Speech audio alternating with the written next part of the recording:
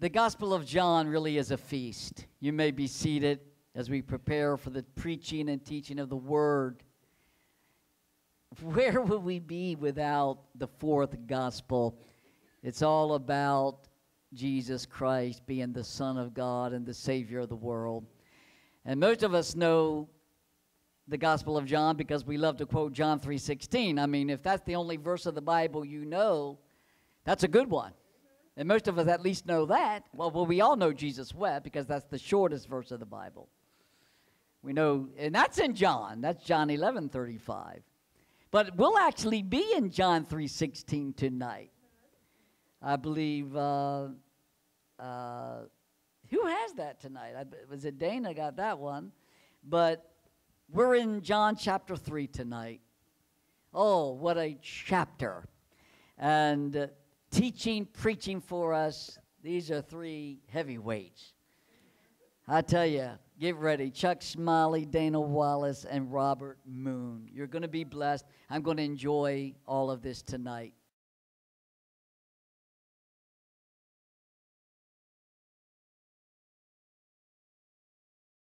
Chapter 3 of John, we'll be covering verses 1 through 15.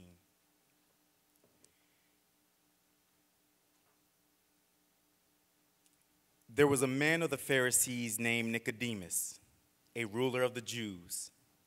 This man came to Jesus by night and said to him, "Rabbi, we know that you are a teacher come from God, for no one can do these signs that you do unless God is with him." Jesus answered and said to him, "Most assuredly I say to you, unless one is born again, he cannot see the kingdom of God." Nicodemus said to him, "How can a man be born when he is old? Can he enter a second time into his mother's womb and be born?" Jesus answered, "Most assuredly I say to you, unless one is born of water and the Spirit, he cannot enter the kingdom of God. That which is born of the flesh is flesh, and that which is born of the Spirit is spirit. Do not marvel that I said to you, you must be born again. The wind blows where it wishes, and you hear the sound of it, but cannot tell where it comes from and where it goes. So is everyone who is born of the Spirit." Nicodemus answered and said to him, "How can these things be?" Jesus answered and said to him, "Are you the teacher of Israel and do not know these things? Most assuredly I say to you, we speak what we know and testify what we have seen, and you do not receive our witness. If I have told you earthly things and you do not believe, how will you believe if I tell you heavenly things? No one has ascended to heaven but he who came down from heaven. That is the Son of Man who is in heaven. And as Moses lifted up the serpent in the wilderness, even so must be the Son of Man be lifted up, that whoever believes in him should not perish but have eternal life."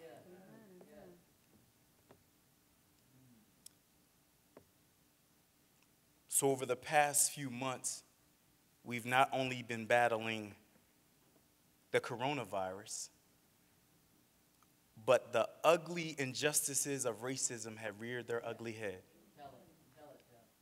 Now that we have been battling for years. On May 25th, 2020, we witnessed a video that will be etched in our minds for years to come. The events that unfolded on that momentous day served as a great signal of distress for millions of African Americans who have been seared in the flames of withering injustice, as well as millions of Americans who refuse to allow this type of inhumane behavior to claim the life of another black citizen. In the video, Mr. George Perry Floyd Jr., also known as Big Floyd, cried for help and his dead mother as his life slowly slipped away while being arrested by 4 Minneapolis police officers. Now, I love our police, and this is nothing against them because we understand that even a few can taint the whole system. So this is not against the police. This is about racism and the ugliness that many of us face. The video shows Big Floyd being handcuffed face down in the street, while 3 officers on top of him, with one leveraging an unauthorized tactic of kneeling on Mr. Floyd's neck during the arrest, which later caused him to die from mechanical asphyxia. George Floyd's death sparked nationwide protests and riots in over 400 cities across the country as veteran activists and newfound allies alike rallied to the cause of racial justice and equality for all. The vast majority of the protests have been peaceful, with simple demands handwritten on torn pieces of cardboard. Enough is enough. Stop killing us, and justice for George Floyd. Those pleas have resonated around the world, producing expressions of solidarity and unity from Europe to New Zealand. Dr. Martin Luther King once said, "Injustice anywhere is a threat to justice everywhere." We are caught in an inescapable network of mutuality, tied in a single garment of destiny. Whatever affects one directly affects us all indirectly. The world needs more of us than ever. And when I say more of us, I'm talking about Calvary Gospel.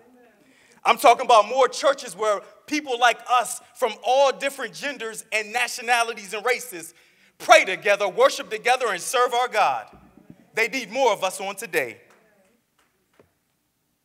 We need to relentlessly tell them about God's infallible word that became flesh and made his dwelling among us.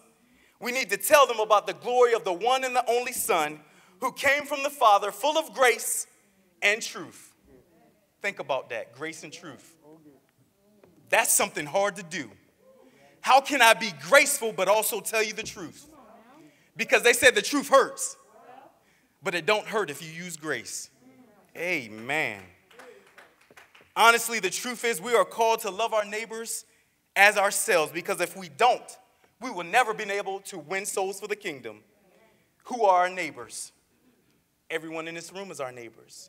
Not just the people we live across from, not the people we just work with, but anybody we encounter. Those are our neighbors. For us to be successful in executing the Great Commission, those we are witnessing to must be able to see a difference between us, the church, and this forsaken world. This difference will only come through a renewal of our minds and a transformation of our hearts. Jesus explains this renewed spirit with Nicodemus in our text. Now let's go deeper into the word. In verse 1, it says, "There was a man of the Pharisees named Nicodemus, a ruler of the Jews. This man came to Jesus by night and said to him, 'Rabbi, we know that you're a teacher come from God, but no one can do what you're doing unless God is with him.'" In verse 1, we obviously meet our first character, Nicodemus, and then we also meet our Lord and Savior, Jesus Christ. To understand the significance of this dialogue, you have to understand who Nicodemus was. He was a wealthy, educated, and very influential member of the Jewish Sanhedrin. He was also a Pharisee. Pharisees were spiritual fathers of modern-day Judaism, and they believed that all Jews must strictly adhere to the oral and written laws given to their forefather Moses. Now look at this, though. Look at this. Nicodemus comes to our Lord under the cover of darkness. We learn that Nicodemus seeks out Jesus because he and his colleagues wanted to know if he was the Messiah.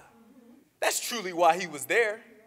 They knew about all the stories and what God was doing and how Jesus was healing the sick. But their main question was, are you the Messiah? Because we got to know. So Jesus was a rock star, and so with that fame came a lot of envy and a lot of jealousy. But here you meet Nicodemus, who's humble, coming under the cloakness of darkness to talk to our Lord and Savior. Instead of Jesus answering the question, he challenges Nicodemus' perception of the law by saying this: "Most assuredly I say to you, unless one is born again, he cannot see the kingdom of God." He doesn't even answer his question. I know who I am, but do you know who you are? Jesus replies to Nicodemus, "Shattered the Jewish assumption that their racial identity, being Jews, was their old birth. It assured them, according to Jewish law, that they already had a place in God's kingdom. And Jesus is saying, oh, not so. Jesus made it plain that a man's first birth does not reassure him of the kingdom. Only being born again gives him that assurance. Nicodemus, puzzled by Jesus' response, asked, how can a man be born again when he is old? Can he enter a second time into his mother's womb and be born? Personally, when I read this text, I thought Jesus was messing with old Nick. After doing some extensive research and some laborious work, I realized the importance of the words he used. Now, let me break this down for you. In the Greek language, the word again has three different meanings. It can mean from the first time, like the beginning. It can also mean for the second time or a repeated act. And lastly, it can also mean from God above. Jesus once again challenges the substratum of Nicodemus' religious beliefs because he wants him to answer or to consider all three of the meanings at once. When a man is born again, there must first be a full change. The birth will be like being born again, except this birth will occur more in a spiritual and mental form. And finally, this birth will come from God our Father, who sits high and looks low. To put it plainly, Jesus is saying, if you are not born again, you cannot enter into the gates of heaven. In Acts 2:33, we learned we must repent and be baptized, every one of you, in the name of Jesus Christ, for the remission of our sins, and ye shall receive the gift of the Holy Spirit. We learn in Romans 6:23 that the wages of sin is death, but the gift of God is eternal life through Jesus Christ our Lord. In verse 5, Jesus doubles down on what he said in verse 3, except for this time he adds even more details. Jesus answered, most assuredly I say to you, unless one is born of the water and the Spirit, he cannot enter the kingdom of God. That which is born of the flesh is flesh, and that which is born of the Spirit is spirit. Do not marvel that I said to you, you must be born again. The wind blows where it wishes, and you hear the sound of it, but you cannot tell where it comes or where it goes, So is everyone who is born of the Spirit. Now let's check out Jesus' phenomenal wordplay in this. He starts by saying, most assuredly, I can just visualize him saying it today. Look, bro, trust me when I say this to you. Jesus was emphatic in saying that man does not simply need a reformation or a reformation, but a radical transformation by the Spirit of God. He then begins to explain to Nicodemus how to enter into heaven. First, Jesus says, you must be born of the water and the Spirit. Now, there's a lot of debate from biblical scholars and theologians on what is meant by being born of the water. Some think it means to be baptized. Some think it means our physical birth, since we're birthed in a sack. Personally, I believe it means to receive the water of cleansing that is prophesied in Ezekiel 36, verses 25 through 28. Since Nicodemus is a religious scholar, Jesus knows he will be well versed with the Old Testament and quite familiar with this text. The text reads like this: I will sprinkle clean water on you, and you will be clean. I will cleanse you from all your impurities and from all your idols. I will give you a new heart and put a new spirit in you. I will remove you from your heart of stone and give you a heart of flesh. And I will put my spirit in you and move you to follow my decrees and to be careful to keep my laws. Then you will live in the land I gave your ancestors, and you will be my people, and I will be your God.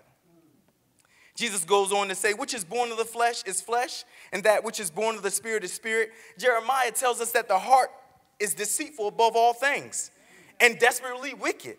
Who could know it? Therefore, a transformation can't be physical. It must be spiritual. Now, let's examine what Charles Spurgeon says. His view of being born again goes like this: a man may cast away many vices, forsake many lusts in which he indulged, and conquer evil habits, but no one in the world can make himself be born of God. Though he should struggle never so much, he could never accomplish what is beyond his power. And mark you, if you could make yourself be born again, still he would not enter into heaven. Because there is another point in the condition which he would have violated. Unless a man be born of the Spirit, he cannot see the kingdom of God. Amen for Pastor Spurgeon. Once again, Jesus tells us that Nicodemus, don't marvel at what I said.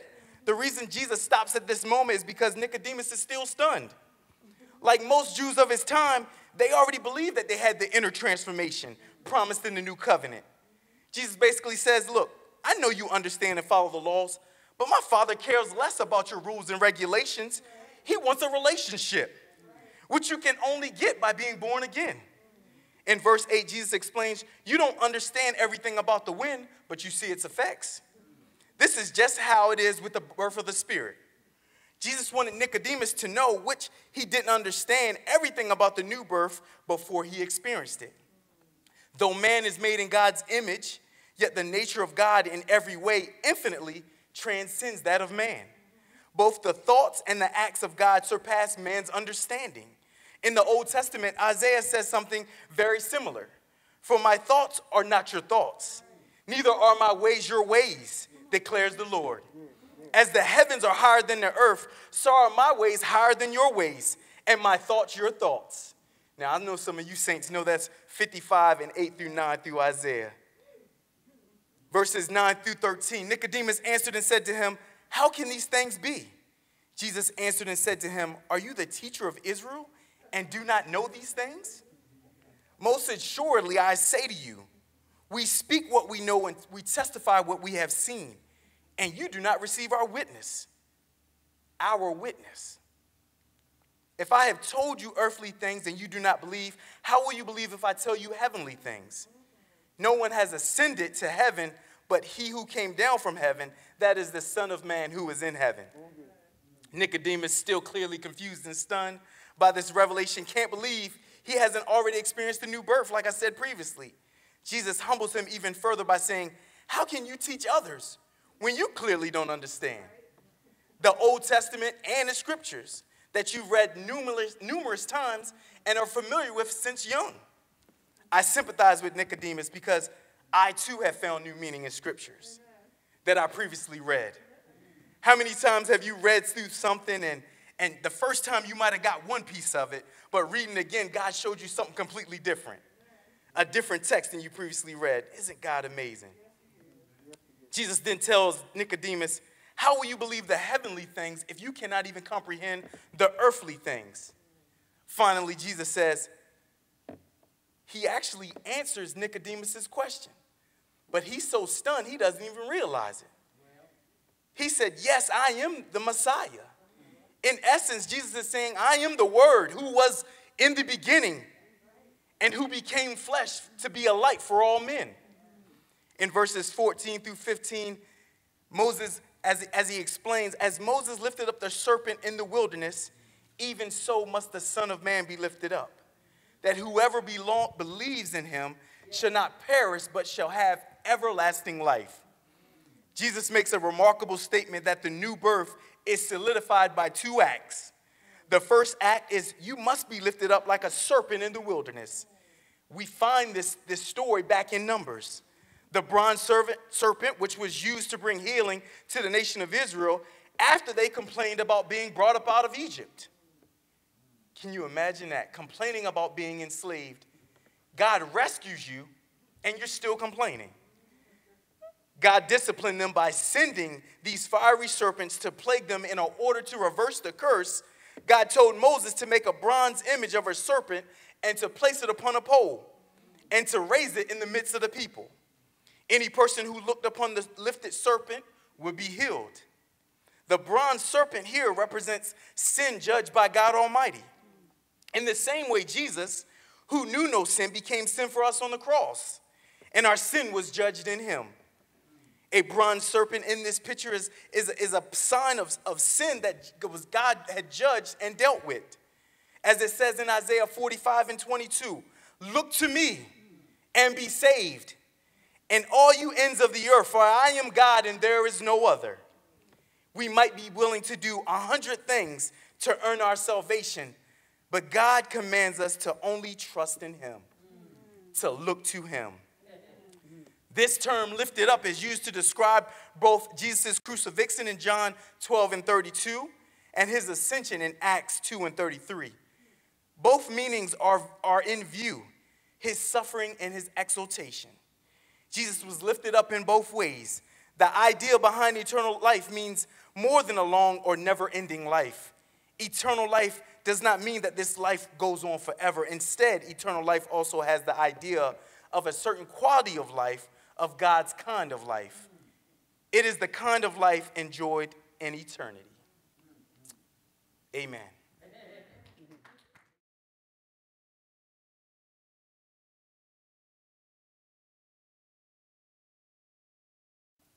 Praise the Lord. Amen. We're going to continue on with the revelations that we are getting through John. Amen. I'll be coming from John 3:16 through 21. For God so loved the world that he gave his only begotten Son, that whoever so believes in him should not perish, but have everlasting life. For God did not send his Son into the world to condemn the world, but that the world through him might be saved. He who believes in him is not condemned, but he who does not believe it is condemned already, because he has not believed in the name of the only begotten Son. And this is the condemnation, that the light has come into the world, and men loved darkness rather than light, because their deeds were evil. For everyone practicing evil hates the light and does not come to the light, lest his deeds should be exposed. But he who does the truth comes to the light, that his deeds may be clearly seen, and that they have been done in God. Amen. Amen. Real love, unconditional love, is a gift which comes from God and God alone. Whereas hate is a gift that comes from Satan, for he loves nothing. Let me explain. True selfish love is a gift which only comes from the Lord, who loves us with an everlasting love. And those who claim to love him must be love as God is love, must give love as God gives love. Whereas hate is a gift which can only come from Satan, as he was the first hater from the beginning. Satan has no love for anyone, especially human beings who are made in God's image. Amen. Verse 16, for God so loved the world. I just want to expound for a second on that. God so loved the world. What I want you to focus on is the word so throughout this talking. Because there's a difference when somebody so loves you than when somebody just says, I love you. The other day we were on the deck and Richard looked at me. He said, and he didn't even know this is what's going on. But he said, after all these years, I'm still so in love with you. That made me feel real good. Because when you're so in love with somebody, you devote everything you have to them. When you're so in love with them. Now, because I love you, I'll take you to Starbucks, Pastor Dana. Heather, I'll share the next time I cook the curry scallops. That's when I love you. But when I so love you, I'm going to move heaven and earth for you when I so love you. See, God so loved us. How do you know if someone loves you? Well, sometimes it's hard, and they have to make tough decisions that they feel they must do right, even if it's hurting and sacrificial. When it's true, serving others rule over serving self. Serving others and loving others rules over your personal wants. That's when you so love somebody. You give them the best of yourselves, and most often it's at a cost. Amen? It's at a cost, most often. God so loved us that he sent his only son, which was the ultimate act of love. We read it, but we don't get the so loved part. It's the so loved part. I know I got to stay here, Missy, I know. Whew. We were created in his image. We are special. When someone says, oh, you think you're special? Yes, I do. Because I'm so loved. And I'm so loved that he created me in his image. And by creating me in his image, he wanted to love me and save me so much that he sent his son. Amen. To save me from this vile and awful world. He so loved me. No matter what our lot in life is, God loves us. And there's proof of it. He lives. He lives. I'm so glad he lives. The proof is his son. He was clothed in flesh and dwelt among men. His sacrifice was for all and just not some. Amen? The Jews during that time could not understand this, and many professing believers today still don't understand this magnificent love because they just think it's for them, or their class, or their religion, or their race. Amen? But no, it's the world. Somebody ought to say amen. But if the word of God is the truth of us Christians who believe it, we must walk in truth. We must reconcile ourselves universally and get that he so loved the world. That means you and me and everybody else. The world. Hallelujah. We have to walk in it. Sometimes it's a hard thing for certain people to accept and to walk in this liberty, but it's freeing. He so loved us that he gave us the best. And some still don't get it. He so loved us. Amen. That he gave his best for a sin offering. Not all the religious believed. Not all the passerbyers believed. But God still sent his son to save them all. God, through his son, offers freedom from sin and salvation to all whosoever believes. However, back in the day, they didn't want to share that belief. They were a little selfish. And sometimes we can get a little selfish. Amen. I don't like sharing my bacon. I'm selfish because I love bacon. But I'm not so in love with bacon that I'll forsake you and let you be hungry that you shouldn't eat either. Amen. I know some of y'all are trying to figure this out. It's okay. Though the thought is, how can God love the immoral, the bigot, etc.? Well, he loves the world. God did not send his son for one class, color, type of person, short, tall, skinny, fat, big, little, white, black. He didn't send it. He sent it for us so that we may come to know him in the pain of his suffering and in the fellowship of his resurrection. He wants us to know him. But still some choose to be blind. He didn't come into the world to lock us up and condemn us, as in verse 17. He didn't do that. He didn't come into the world to make us want to scurry away and balk at him. He came into the world so that we can change, not only on the outside, but on the inside. That transformation love is what God had. But hearts were so hardened that they couldn't even understand it then because they were selfish. They were selfish.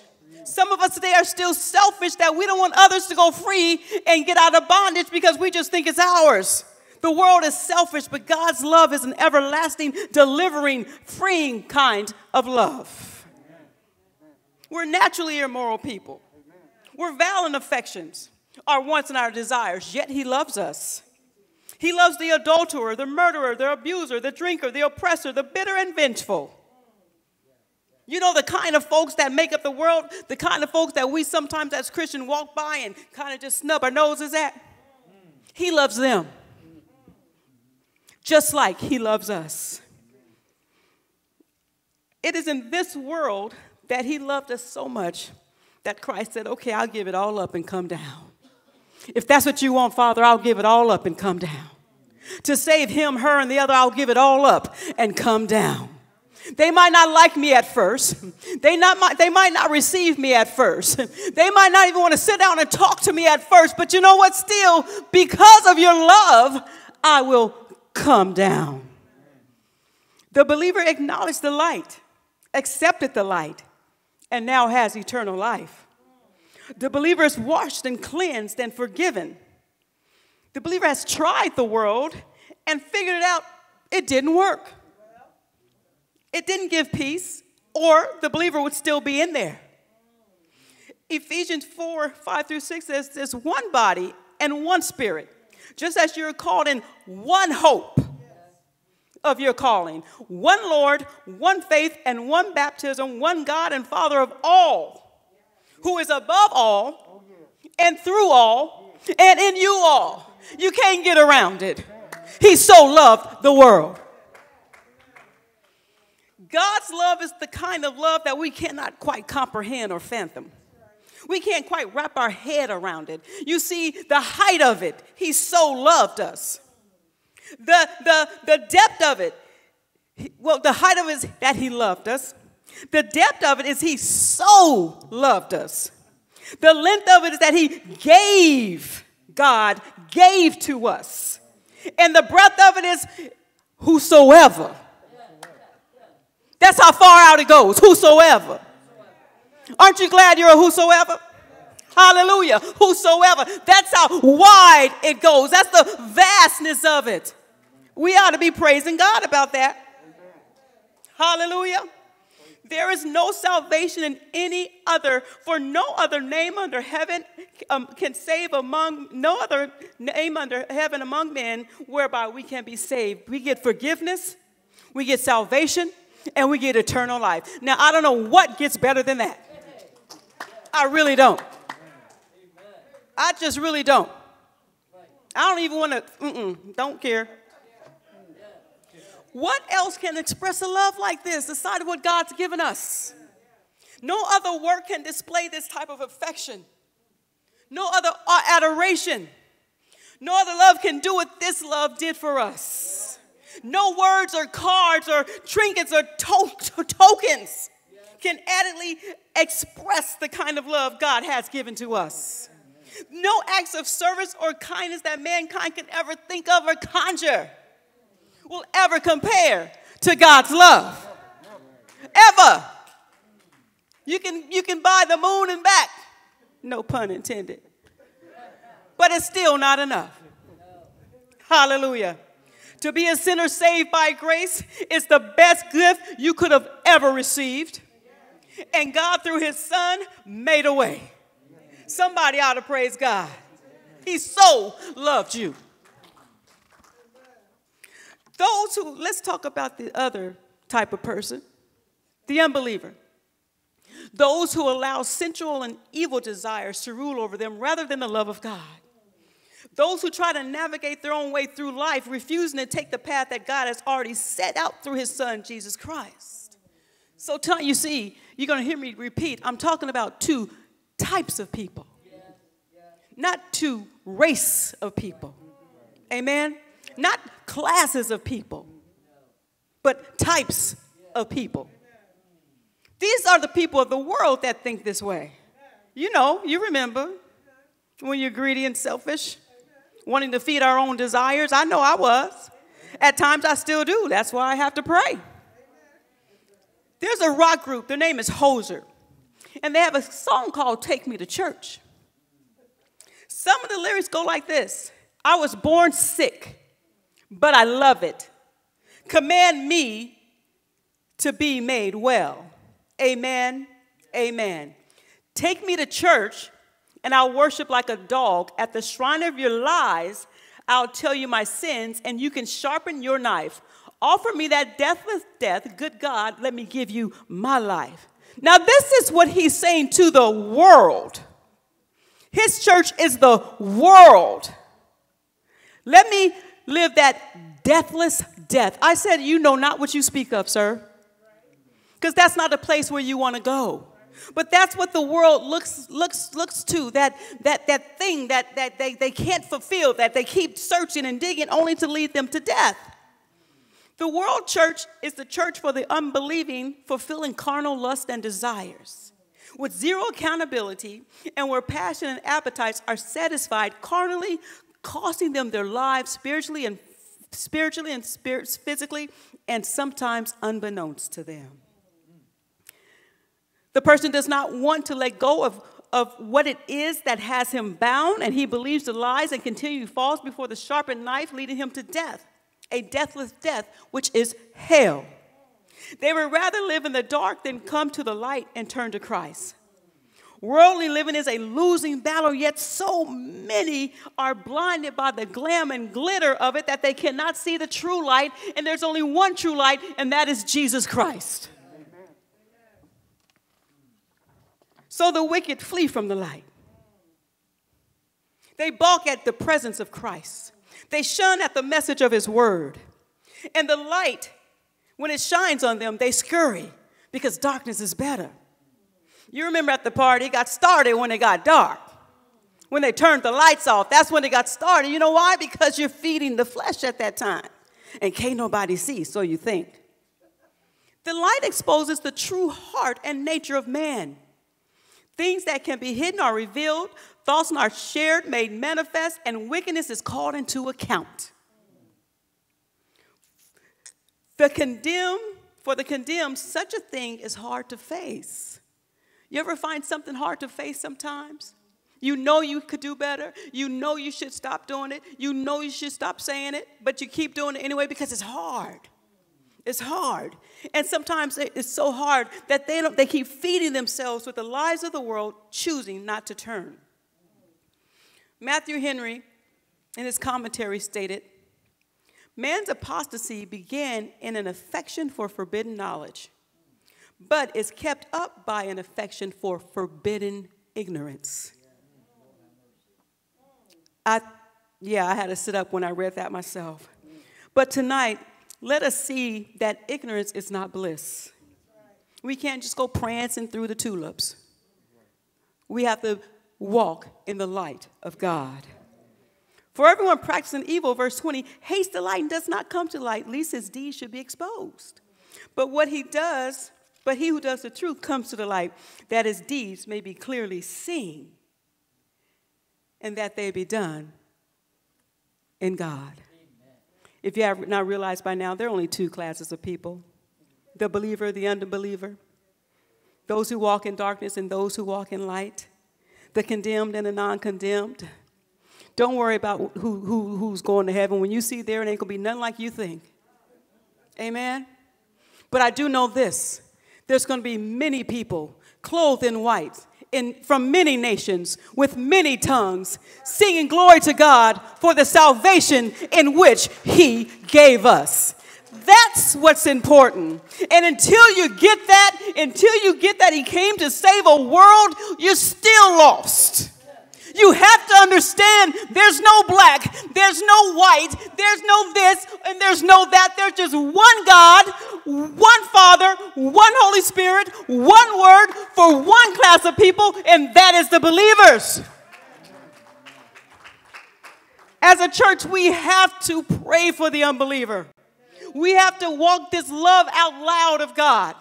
We have to walk it out loud. We have to sing it. We have to show it. We should love our enemies so much that we don't want them to perish. The bigot so much we don't want him to perish. The oppressor so much we don't want them to perish, but we want them to come to light.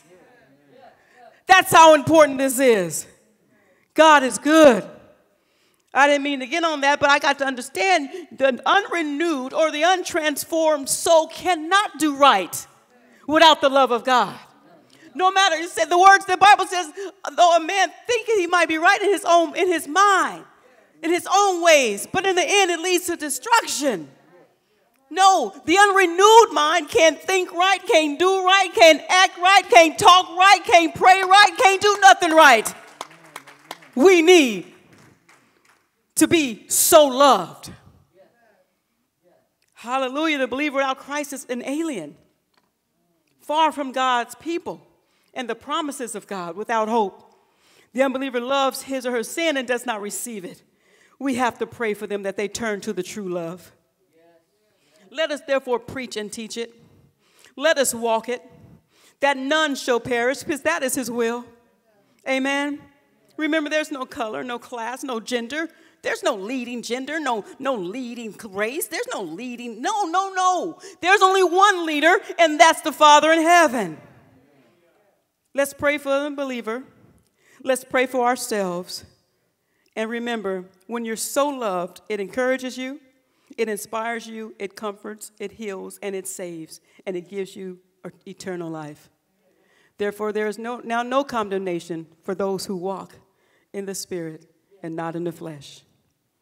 You are loved, you are in whosoever, and you have eternal life. Amen.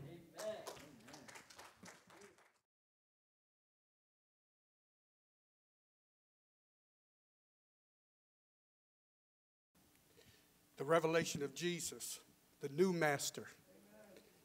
John 3, verses 22 to 36. After these things, Jesus and his disciples came into the land of Judea, and there he remained with them and baptized.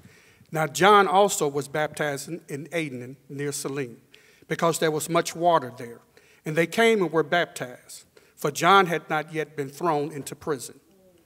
Then there arose disputes between some of John's disciples and Jesus about purification.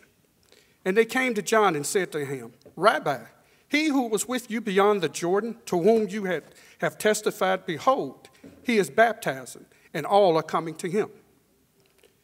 John answered and said, a man can receive nothing unless it has been given to him from heaven. You yourselves bear me witness that I said, I am not the Christ, but I have been sent before him. He who has the bride is the bridegroom, but the friend of the bridegroom, who stands and hears him, rejoices greatly because of the bridegroom's voice. Therefore, this joy of mine is fulfilled. He must increase, and I must decrease. He who comes from above is above all. He who is of the earth is earthly and speaks of the earth. He who comes from heaven is above all. Jesus came from heaven. And what he has seen and heard, that he testifies, and no one receiveth his testimony.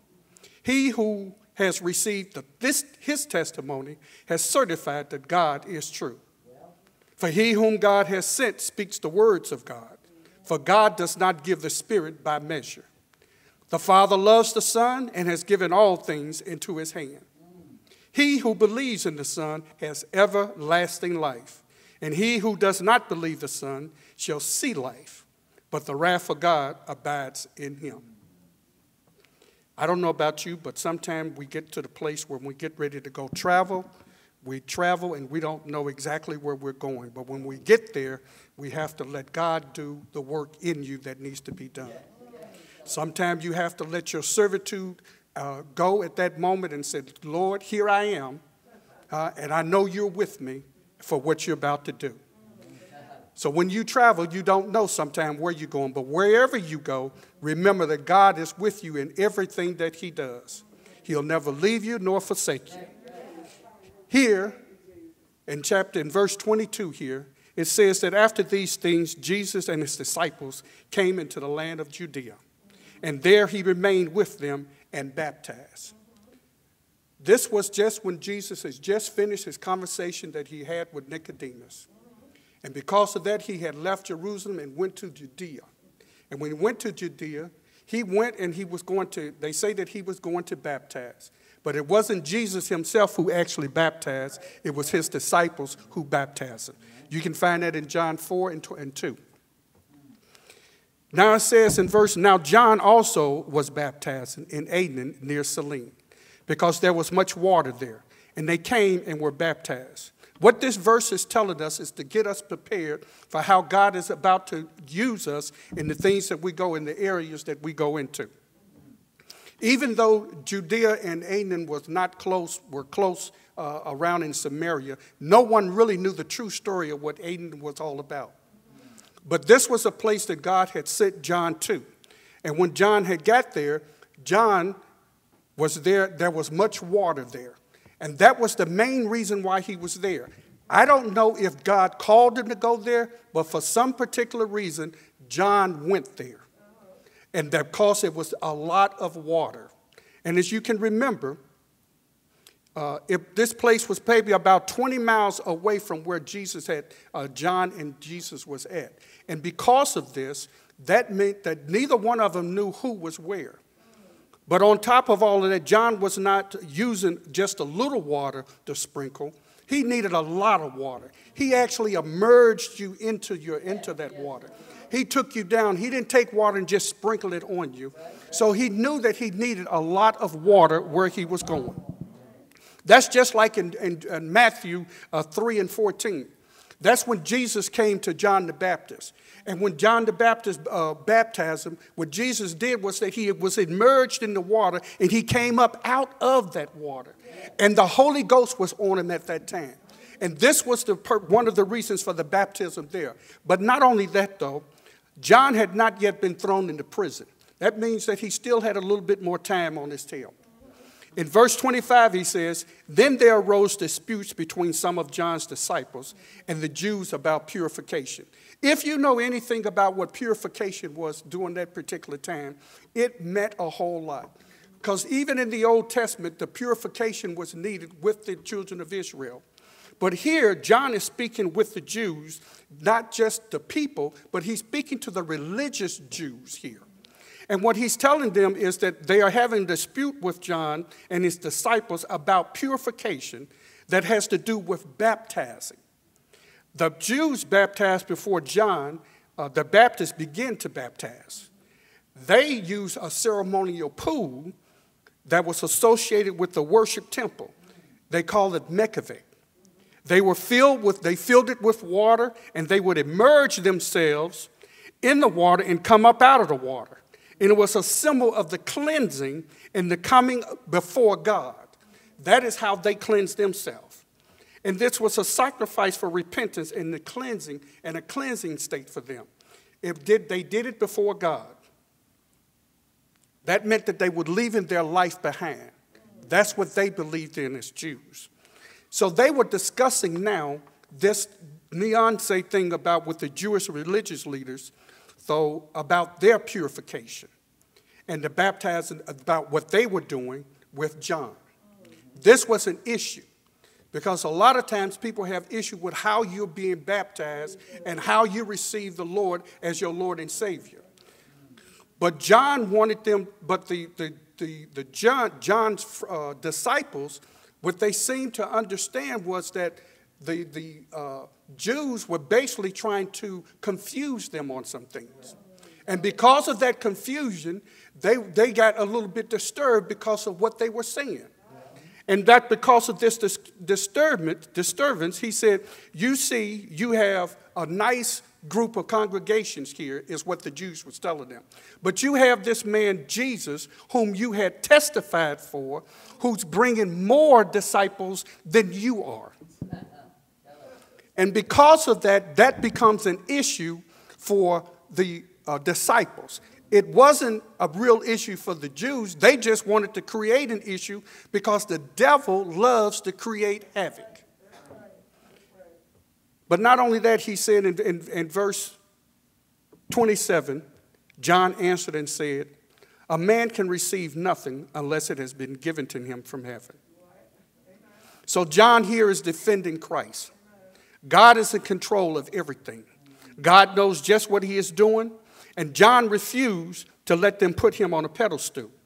John has given them a lesson on how to serve in an area that God called him in. Don't worry about what you are not doing, he says. A man doesn't get anything unless it comes from God. Anything and everything, he says, that I have come from God. God uses us for that purpose and time. John was letting them know how he blesses other people and picks them up so that they will be able to go on. God it's left up to God what he does with you. It's not up to John, he was saying. John says if he decides to do one thing or another thing, he says it's entirely up to God. It's not up to him. What makes you different from another and what you do and what makes you different from another and what you do, you have not received Now, if you did receive it, he says, why do you glory as if you have not received it? Then he let them know, for yourselves bear me, he says, yourselves bear me witness, that I said I am not the Christ, but I have been sent before him. John uses this particular opportunity to tell them once again that Jesus Christ is the Messiah. He said, I told you that I was not the Christ. He says, so when people come to you, but when people don't come to me, he says, but they go to Christ instead, he says, I'm not troubled by that. That is not my ministry, and this is what I have been called to do. I am just a forerunner for him.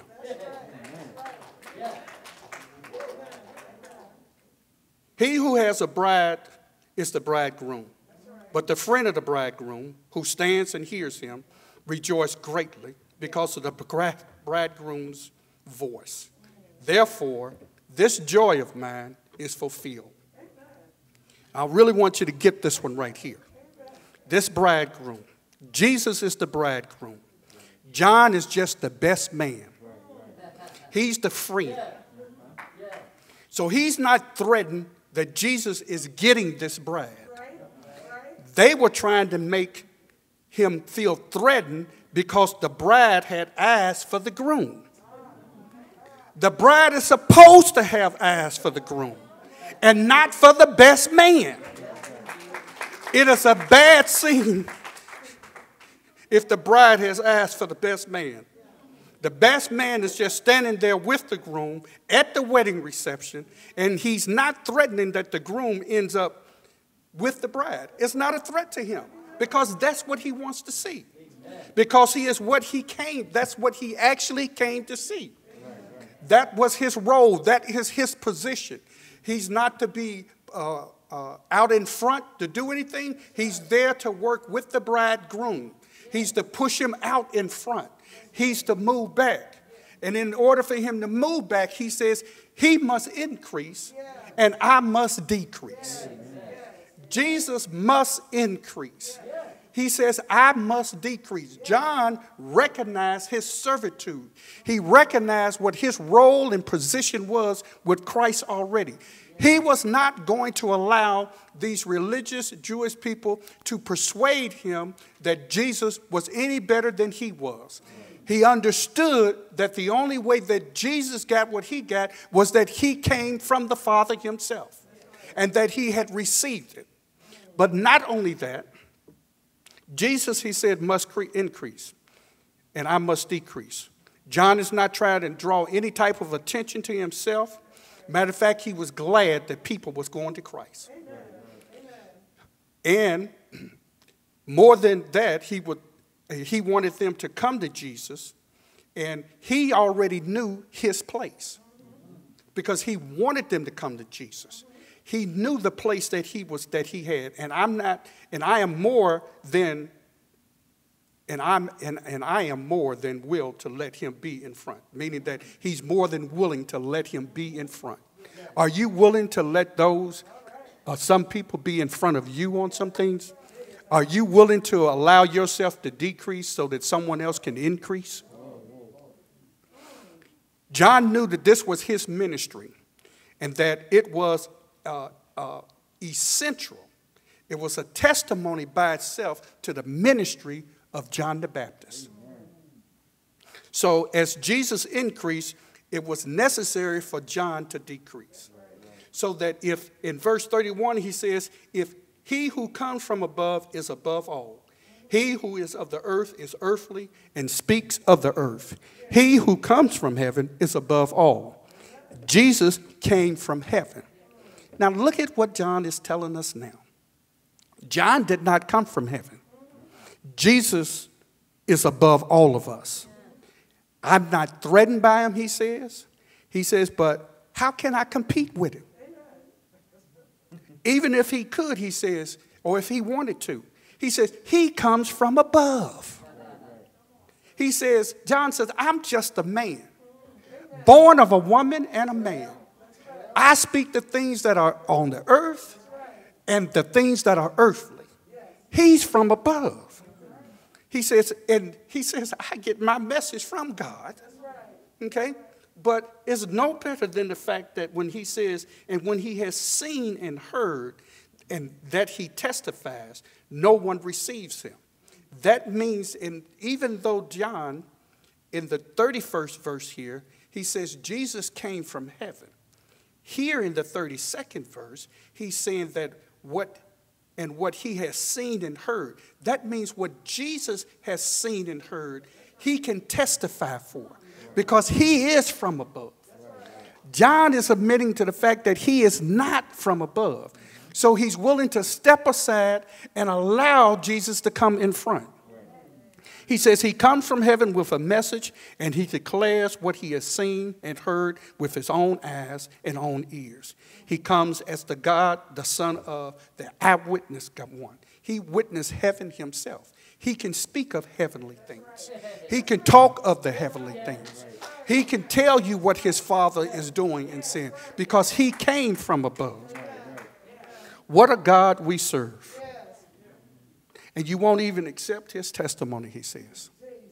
He is rebuking them at this time because he understands already what the role that he's in.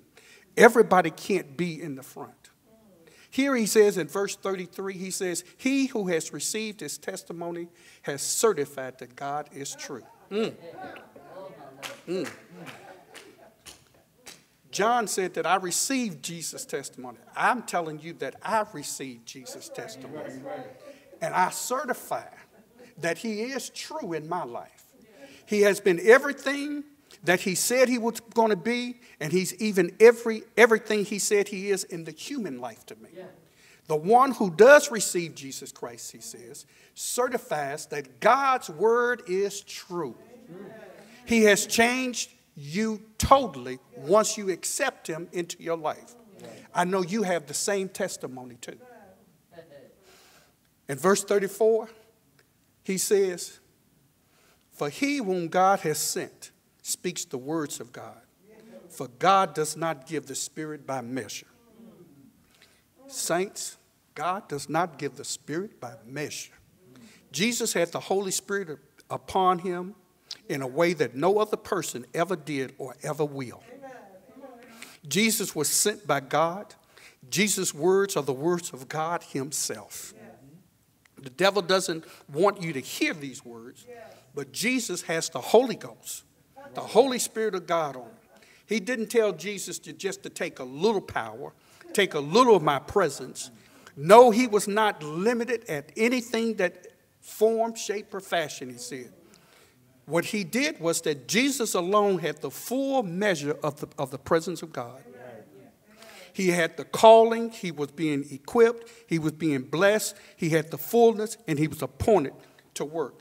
That means that anything that God has called you to do, he's already equipped you to do what you need to do. So there's no reason for you to doubt in your mind that God will not do it for you. You have to believe in the Son of God and believe in your heart that he'll do exactly what you ask him to do. He says the Father loves the Son and has given all things into his hand. They have a special relationship. He's got a special relationship between the Father and the Son. And you, he's telling them, are rejecting him. And says, the one who loves the Father, you want to reject. They have a close relationship. Remember in Matthew 17, just to paraphrase here, God shares with his disciples that close relationship that he had. When Peter was on the mountain and all of a sudden a bright light came on him, and who was it? Moses and Elias was there. But the bright Jesus, God appeared and said, behold, this is whom I am well pleased. Hear him. This is the only Son. This is his only Son. This is his only begotten Son. He loved his Son because he gave him all power. He gave him all authority. There was nothing that he could not give him. And he says in verse 36, he says, he who believes in the Son has everlasting life. And he who does not believe the Son shall not see life, but the wrath of God abideth in him. Listen, saints, you got two choices. You got everlasting life, and you got everlasting damnation. And this is the basis upon one single thing.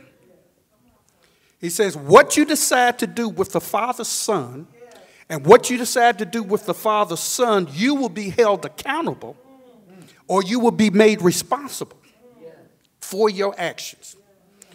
It's important of believing. It's important to believing unto your salvation. Otherwise, he says, the wrath of God abides on you, and it just sits there. It sits there. And it's life that makes a curse on you. It's a life that will become a curse for you.